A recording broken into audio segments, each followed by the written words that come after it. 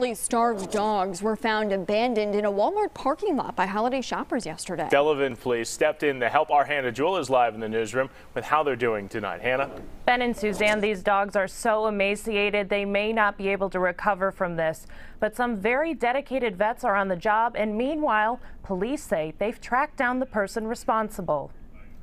Recovery for these two little dogs will take months. Looking at the pictures, I can't imagine anybody with a conscience that would allow something like that. Veterinarians at Lakeland Animal Shelter say the two male dachshund mixes, about 6 to 8 years old, are just skin and bone with very little muscle left on their bodies. They may have only had days to live. Upon intake, we found them to be severely emaciated. There is a chance they may not pull through it, which as emaciated as they are, we can't be sure of the full damage to their vital organs.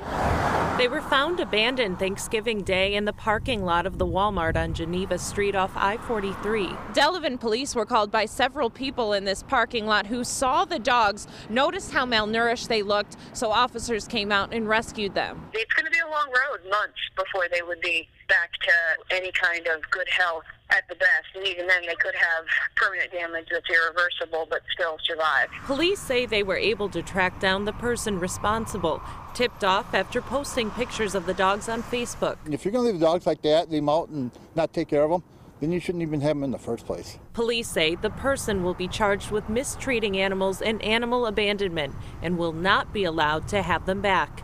A relief to those who shop where they were found. And hopefully a nice, loving family can take them in.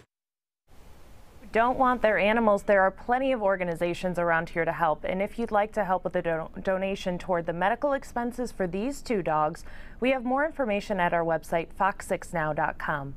Suzanne, back to you. I have a feeling we'll be hearing from a lot of people. Those pictures are just so tough to see. Hannah, thank you.